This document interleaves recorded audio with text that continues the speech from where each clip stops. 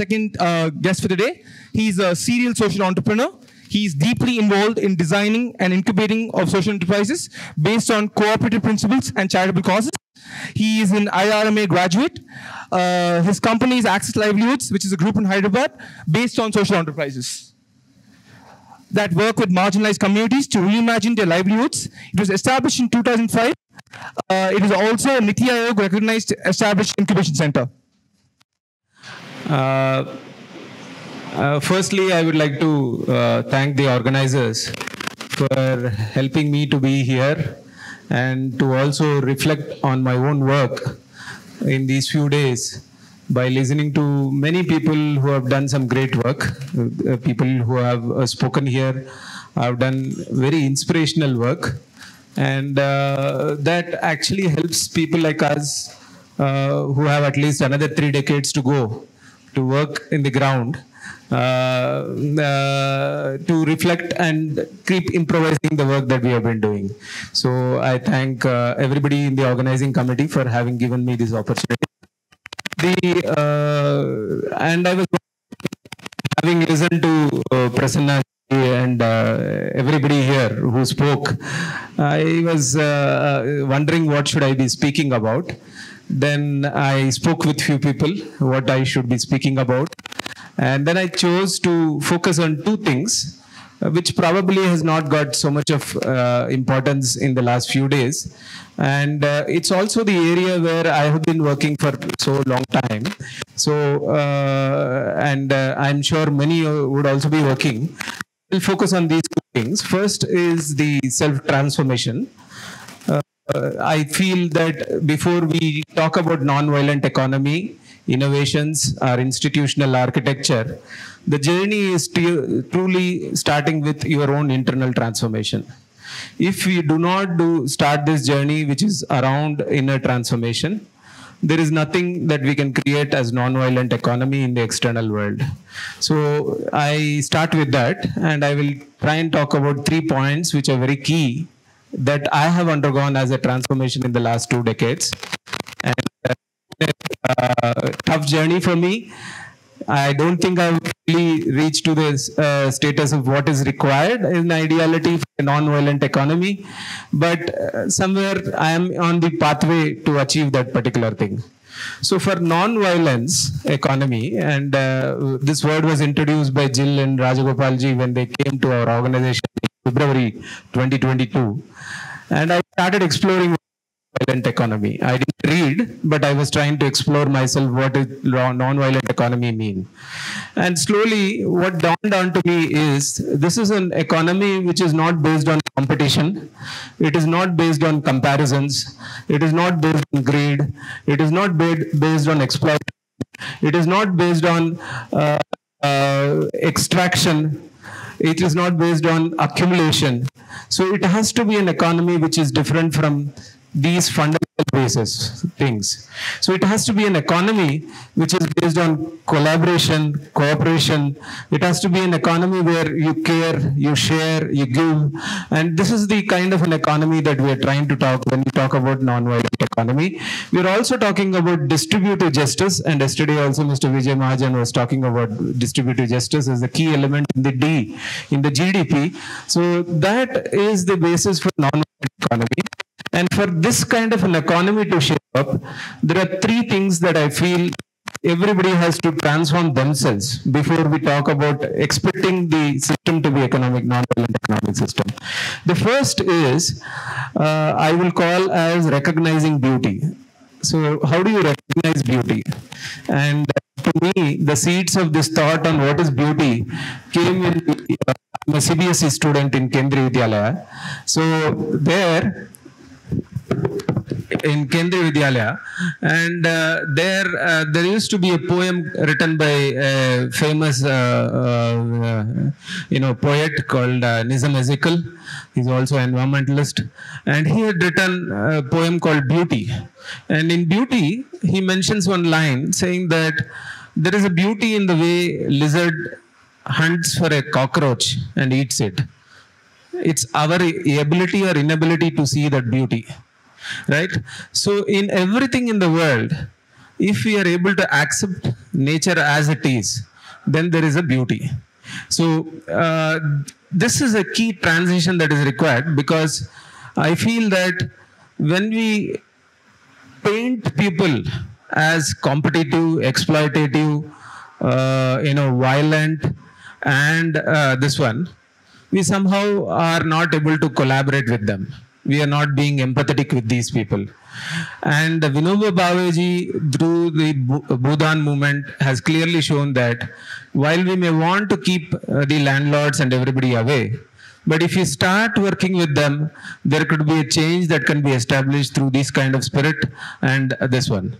So when we look at what Vinoba Bhaveji has done as a Gandhian, and he was considered to be the first Acharya for following the Gandhi philosophy. So we see that that kind of a transition has to happen, and it is a very tough change. So to me, the change was like, I would enjoy eating sweets, I would enjoy eating spicy food, but I was not so happy to eat bitter things. So not even a chocolate, not a coffee or any of these things. So my first transition was start appreciating bitterness. So how do I train myself to start eating bitter gourd, everything in a mild proportions? So this is the first transition. That is that if I have to become non-violent, I have to accept nature, violence, exploitation as it is, and yet still be able to work with it. So this is what is the first step, and I found it very tough, because when we go to the ground and we work with women, and we see that there are traders everywhere who work with the women whose terms of engagement are quite different from the terms of engagement which we would like to be, which is not fairer. But the reality is these are the people who have been providing services to the women for quite a long time. And how do I see that I don't really engage in a fight with them, but I have to be slowly able to collaborate with them or cooperate with them and see a transition where women get the space to do their own work.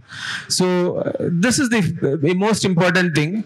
The moment I was going with an anger, the approach towards these traders was different. But in my own practice, when I started seeing the traders as also human beings, that if I start spending our time and talk about this greater purpose, where distributive justice is important, I realized that there are a lot of collaborators from within the traders who are ready to work with us. So this was a huge transition, and I took some time to make this transition. The second transition that I wanted was that Gandhi has explained this very clearly. That is, you have to structure your life based on needs. Right? As an youngster, it's very easy to get carried away by desires and wants. And therefore, I also had a lot of desires. Maybe the desire to have a big job, the desire to study in some of the best institutes, the desire to have all the facilities like probably having a house, having a car, and all those things. But at some point around 24 to 25, I realized that if my choices were these, then probably I will not be able to do what I want to do, which is to work with women and help them to set up their own enterprises. Which means I had a choice that my structure of life has to change. What is the change that I have to do? I have to start working on accepting the fact that I require only 7 shirts. I require only 2 pairs of footwear. I don't need to buy a house. It can wait. It will come on my own time. But I can be staying in a rented house. I can be in a particular this one. So these were the kind of changes which was to move away from desires to come to a part of wants. From wants to a life of structure. Again, I wouldn't say that I have transitioned it fully, but I have made a big difference. I have only 2 pairs today. I live with only 7 shirts and few pants. I am happy to stay in a rented house. I'm able to negotiate and tell my parents and all my cousins who are all in US and everywhere that I also am able to lead a life which is happy without staying in a rented house. So all of this is a huge transition. And I say this is important because, again, I'll start with this, that when we work with communities, it is not possible that I have a lifestyle where I have house and everything, which means that I start with a liability. In finance language, we call it as liability. I have to be an asset to the community. I can't be a liability to the community. So if I had started with my life saying that, oh, I want a 1 crore for my house and 30 lakhs for my, savings and a car of 10 lakhs. If this was this one, I can never go into it. It is because the communities cannot afford to pay me too much. So the way we have started is to start with a limited salary, 20,000, 30,000, what can take care of your needs. And because I was comfortable with that kind of a situation, I could do whatever I do in the last 2 decades in this one. So this was a huge second transition. And I feel that for non-violent economy, we have to set limits on our own desires. We have to live by needs. If once we are able to live by needs, we can then actually create a non-violent economy in the world. So this is the second transition that I did. And the third important transition is to believe in abundance.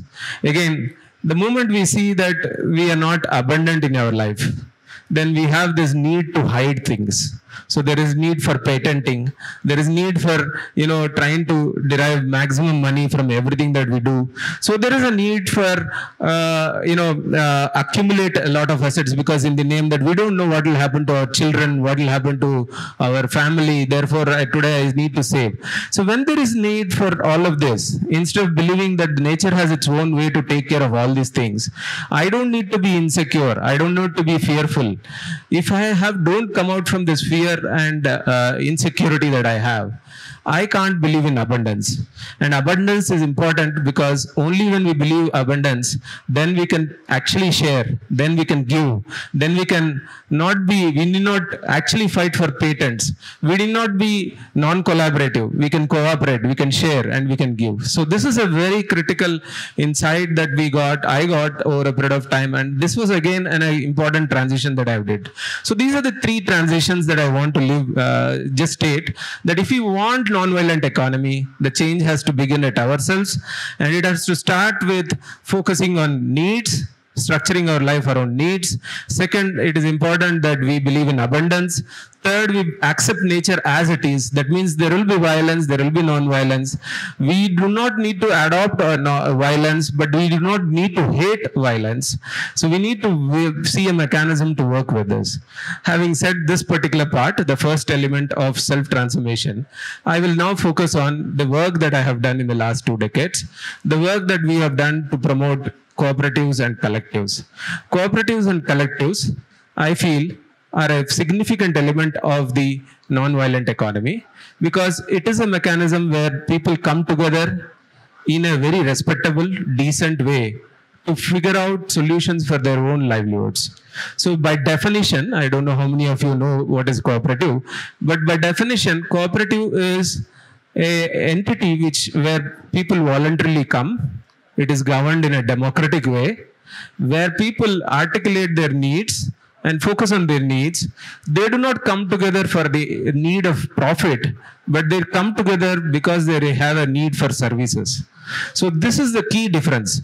A normal enterprise, a company, is driven by capital, as Mr. Vijay Mahajan had suggested. We need to, of course, learn and embrace capital. Capital is important. I'm not saying that capital is not important, but it should not be the sole driver for whatever entrepreneurial activity that you do. So that is the reason we believe that there is a decent way in which we can collaborate with women. That is by allowing them to be a partner rather than being a beneficiary. Right? Typically, if you are giving, you are a benefactor.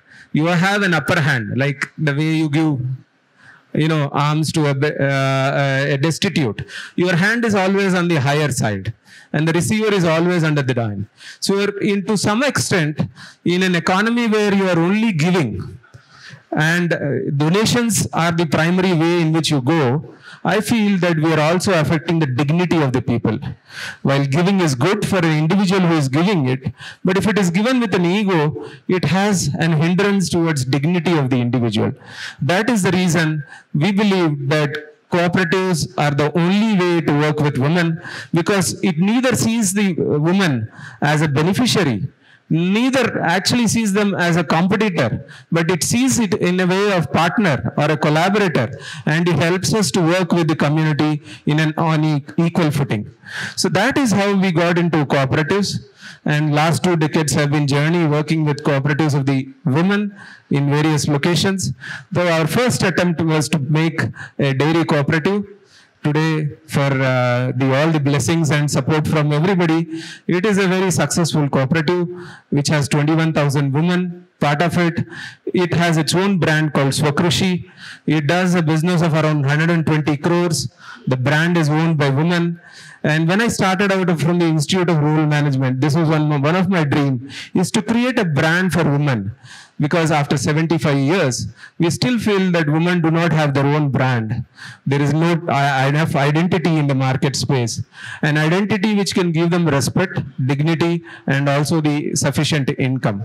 So Swakrishi, the first attempt to create a dairy, was beautifully done and the organization Cooperative Development Foundation, where I used to work, actually helped us to be a team which was really successful, and we could work with the women.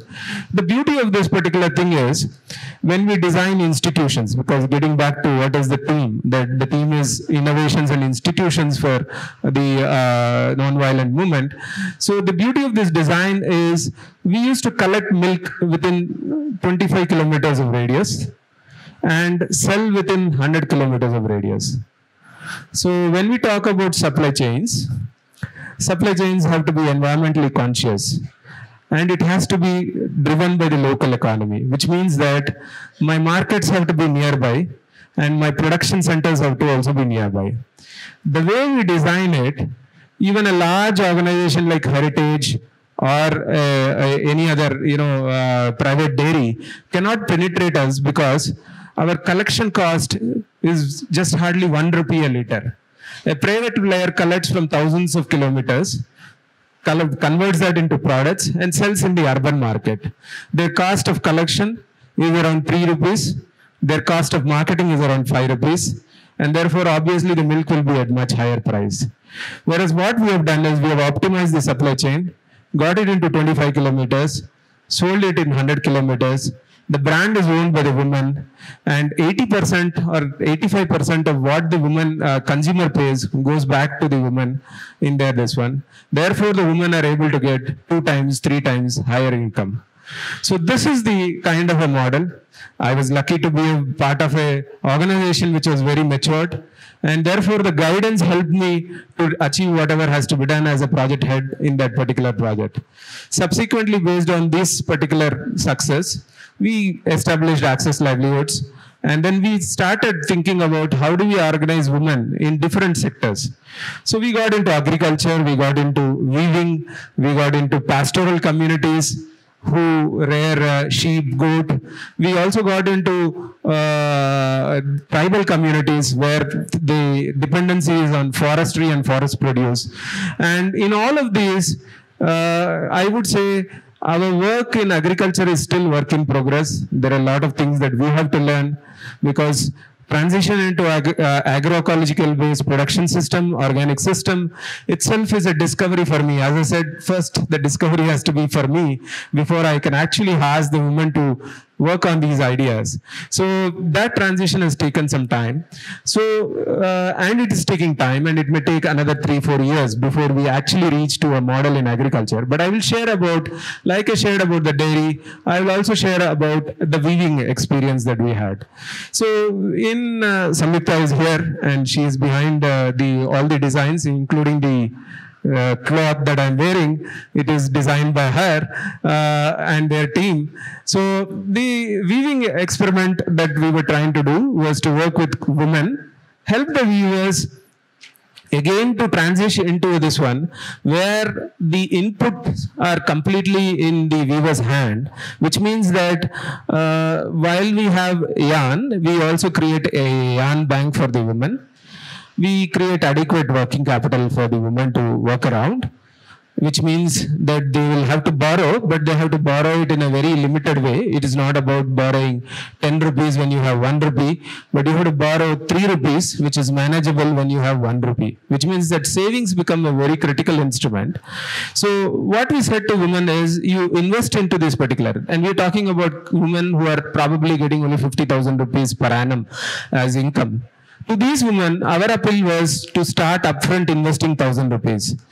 And unless we are able to convince this, because this is a very critical important, that the person who wants the change has to keep contributing to the process of change. If they are passive receivers, they are not going to really make any change. They have to be active contributors to the process, which means that they have to contribute share capital. Not only that they contribute share capital, but they also regularly save with which we call as transaction deposits. The deposits that every wage that I get, I save 5% or 10% of that money to buy new shares within the enterprise. This way, both in the dairy cooperative, where we could mobilize around 8 crores from the same women who are drawing 50,000 rupees. How did it happen, 8 crores? Simple mathematics, 20,000 women, even if they save 5,000 rupees, it's 10 crores. Right? So all we need is 5,000, and if the woman can save only 100 rupees every month, that is 1,200 rupees in a year, and in 5 years you have the 5,000, which is 8 crores, which is required for the woman to do the business, which is a big business of 120 crores. We said the same thing with the weavers, and in this particular case, with just a few people, today we have around 2 crores of savings. They do a business of around 4.5 crores, 5 crores. They make a profit of around 18%. Of the consumer rupee, again 75 to 80% goes back to the communities, and they actually are able to improve their incomes. Now for this to happen again, as Mr. Vijay Mahajan had told, that, and as non-violent economy says, we can't hate capital, we cannot hate technology, but we cannot hate any of these things, but we have to embrace all of this, which means that for technology to be adopted, we used open source software to create probably first of its kind of a thing where complete yarn to the end consumer is traced through an ERP solution, which is homegrown and home-built as a software. Now this gives stability to the production system.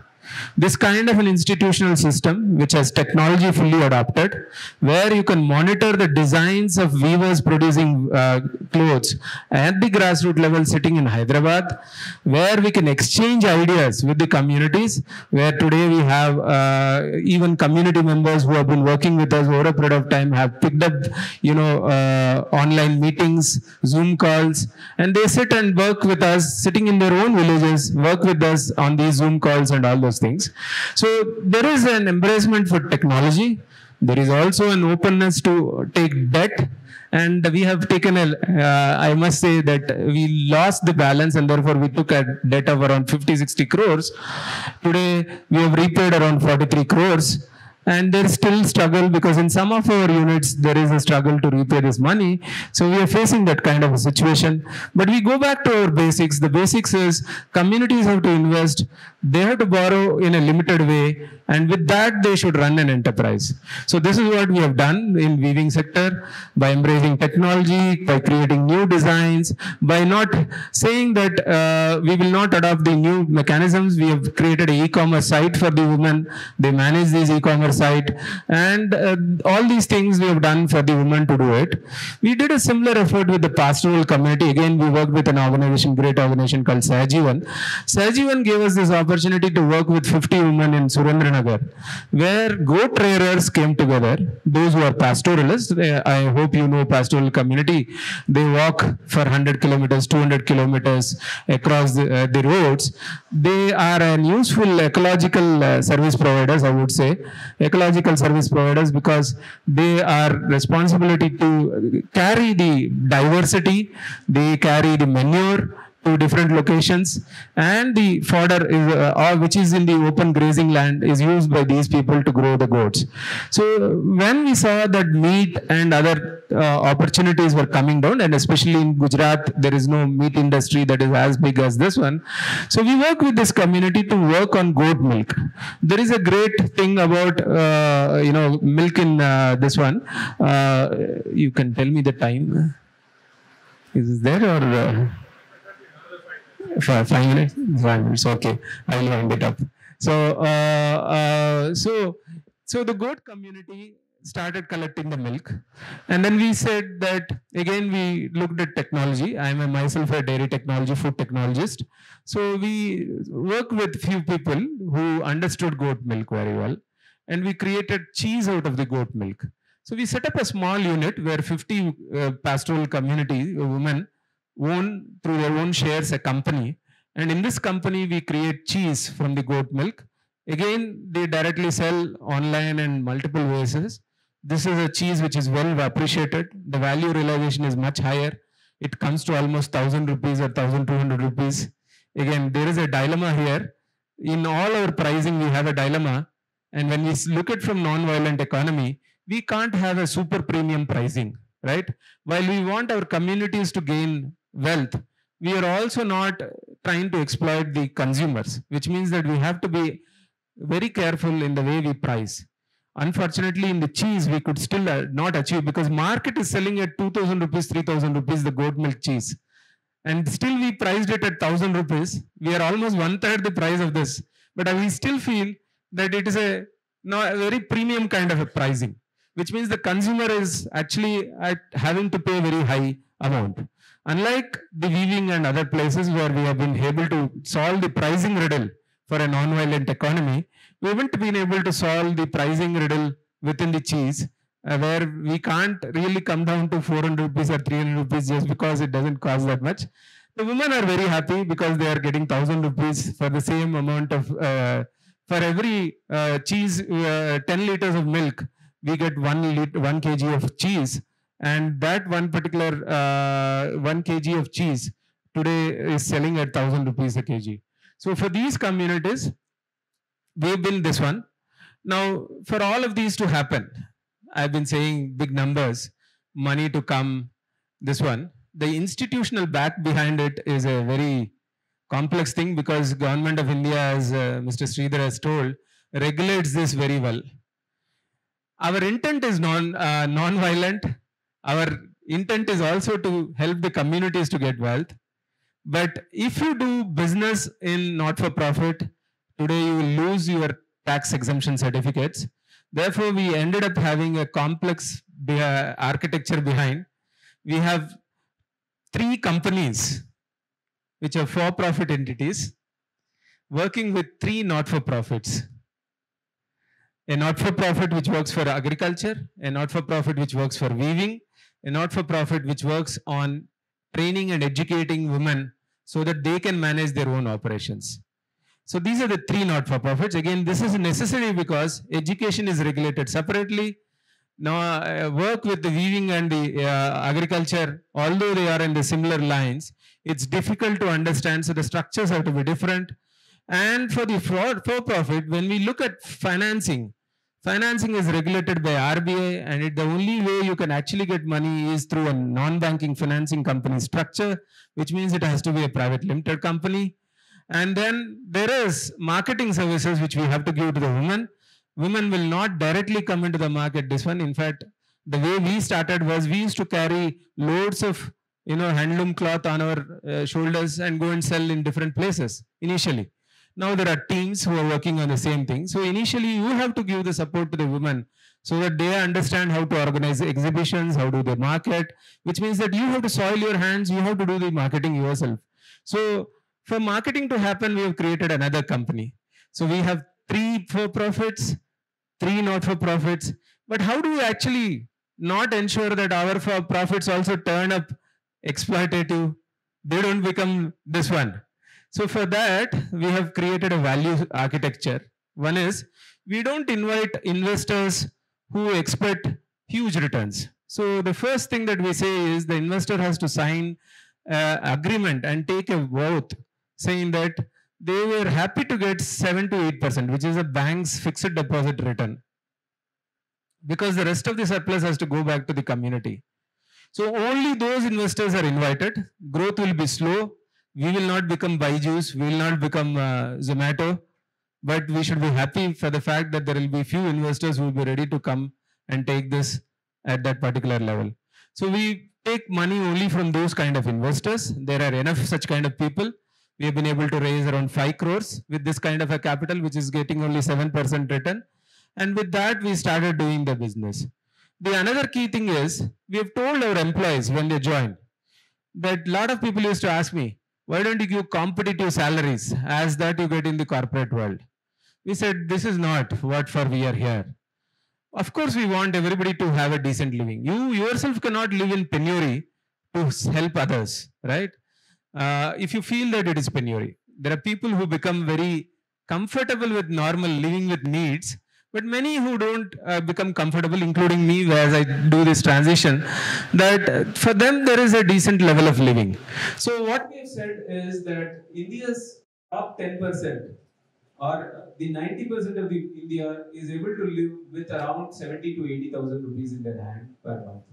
So this is the kind of praise that we give, which is that we get a maximum salary that anybody can draw in our organization, which is around 1.5 lakh, and beyond that nobody can draw anything. So you have to start working with this. So this is again a vow that every employee who joins the organization takes, saying that of course we require some facilities, but we will be happy to live with this kind of a return, not with a return where we have CEO salaries which are 100 times more than the bottom line professional. This is not the kind. So we set a benchmark saying that only 12 times higher than the lowest paid individual has to be the benchmark in the organization. So within that ratio we operate.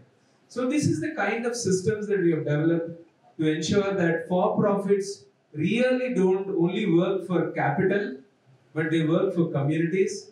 The economy becomes non-violent, and cooperatives and collectives are able to flourish.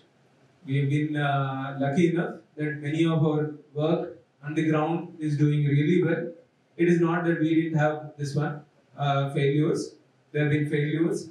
Communities sometimes have seen us with doubts, but over a period of time they recognize the value of doing good work. And there is, when you connect with people with a heart which is very clean, and where in this one, people start receiving you in a very much different way, in a very embracing way.